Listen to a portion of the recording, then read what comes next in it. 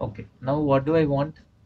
I want to see what is the trend of sales. Okay, this day, what is this data about? I have explained in the recorded module. So I want to see what is the trend of sales. Okay, so what will I do?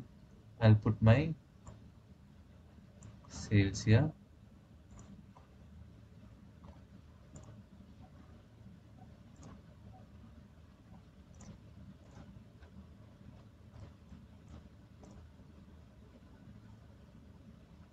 I put my order date here. Okay, in date change dimensions also I'll put my order date. So something is a problem. What is the problem?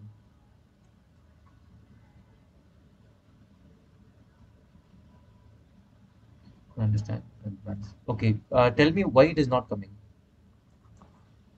Suggest me what should I do. Should you zoom out? No, it's a very practical solution, practical suggestion. But the issue is not zooming in or zooming out. Okay, I'll tell you. Okay, first of all, let us go to where we'll go to resources. Okay, in resources, we'll see manage added data sources. Okay, and this is the data source which we have added, and we're going to edit it. Here you can see by default, Google Data Studio has recognized the category as a text, which is correct. It has recognized city as a text, which is partially correct. Country as a country, which is correct. Customer name as text, which is fine. Discount as a text. Discount is not a text, it's a number. Okay. And also it's a percentage. So I will change it. Feedback as a text, order date. Order date is recognized as a text. Rather it is a date. So I'll go and change here. It is date. Okay. Again, Google is having some problem with understanding the date. So I'll click OK as of now. Okay. And then profit is again a number. So I'll put number. Quantity is again a number. Okay. So like this, I will change whatever type is wrongly recognized by Google Data Studio. Okay. Now, now again, I couldn't get the trend line. Okay. What is the problem? The problem is that we have entered our data in the original data sheet. Order date we have entered as 03/01/2018, which means 3rd January 2018. But somehow Google Data Studio is not able to understand how to read this date. Okay, because some people put month in the first and then day in the second and year in the third. But we are putting day in one, day in first place, month in second place, and year in third place. On whether this is denoting a time or minute or hours, that's not very clear. That is why we need to teach Google Data Studio how to read our data. Okay, how to read our data. So for that, what will I do? I'll add a new field. Okay, and I will name this new field as new date. Okay, now I'm going to tell you a formula, the magic formula, which is parse date. P-A-R-S-E. P-A-R-S-E. Parse date. So when parse date means it is a formula which is helping Google Data Studio understand how to read my date. Okay. So parse date. How is my date entered? First I'll put uh, upper quotations, then percentage month, percentage D for day, percentage M, small m, and then hyphen percentage year. Okay, okay. And then where should I get the data from? I should get the data from order date. Okay, and I'll close it. Now Google Data Studio will validate whether this formula is correct or not and will give a tick mark. Okay, what is the logic behind me putting? One second, I'll just try to copy paste.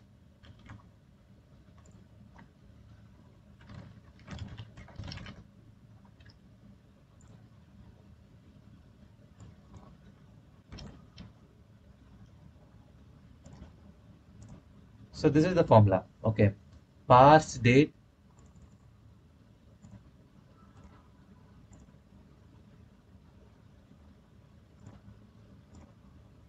This is the formula. Parse date. Meaning of parse date is that I'm telling Google Data Studio how to understand my date. Okay. Parse date. And then in upper quotation, percentage date. Okay. Percentage D. This means the first character in my date is day.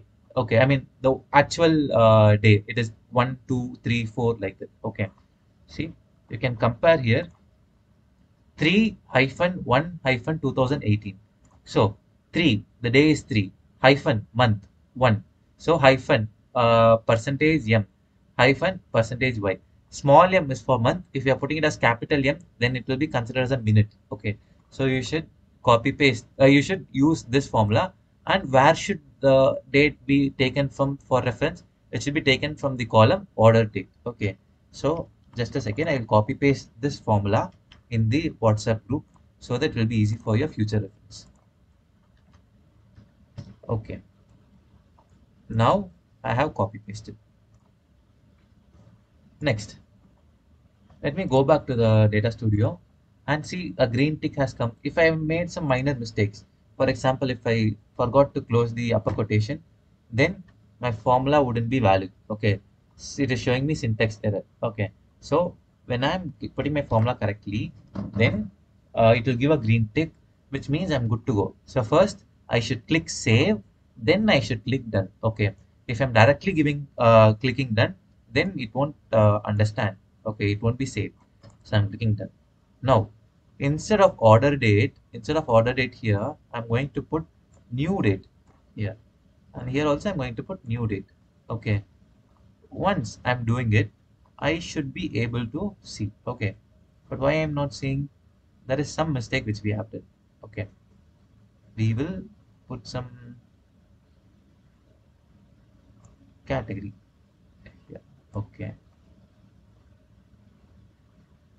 And in record count, we'll put profit. Okay. Something is not right. We'll check out what is the problem.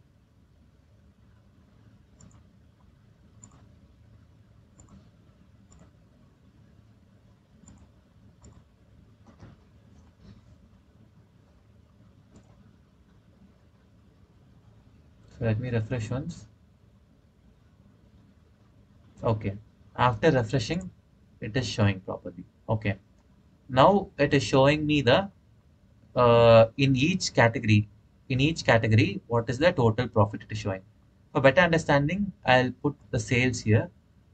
Okay, I'll put sales here. Okay. Now this is the sales of this is the sales each date wise, but I'm not each date according to different categories. For ease of understanding, I'll remove this category. I just wanted to see what is the sales. So this is the total sales which is made on each day, but this is little bit cumbersome for me to understand. So what I'll do, instead of showing it date wise, I'll show it as year wise. Then you can see 2018 sales, 19 sales, 20 sales, 21 sales. I can show it as year quarter wise. 2018 quarter 1, quarter 2, quarter 3, like that. Okay, whichever mix and match you want, you can see. This I have clearly explained in the pre-recorded video module titled dates. Okay, so in that you can see. So, but why I'm mentioning this in live session? That is because for some of you, Google Data Studio is not able to understand how to interpret the dates. For that, we are using the formula parse date. Okay, parse date and helping the Google Data Studio understand how to read and how to interpret our dates. Okay, so this is the next thing which I wanted to say. Okay, so is everyone clear with this? Or anyone having problems? Viswadeep sir, are you clear with this?